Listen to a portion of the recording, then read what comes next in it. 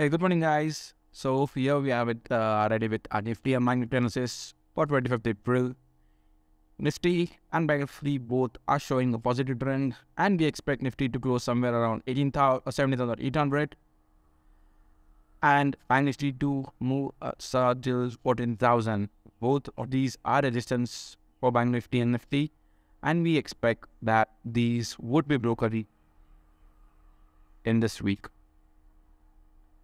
Now, let us move to an O analysis for both of these.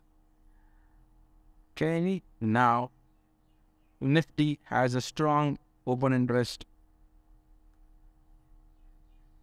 at 70,700 level, but we could see that most of these items are written for put, and we have seen a downtrend in call writing yesterday. So 70,700 becomes a key level that the Nifty won't go below 70,700, and it is likely that 70,800 will see a higher put trading today.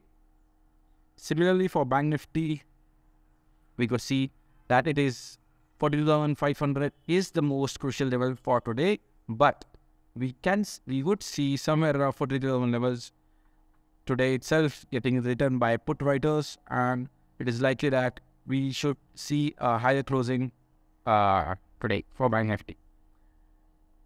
Go with the calls. Make sure do not trade in puts today. Let's plan for a trade today, and it is 10K. Now, the pivots that I have created for today are around 42,500. So, wait for market to come down somewhere near around these levels, and with a stop loss of 42,488 points, 42,188, go for a long trade for a target of 42,761, which is somewhere around 200 to 250 points. On an option, it should be somewhere around 100 to 125 points.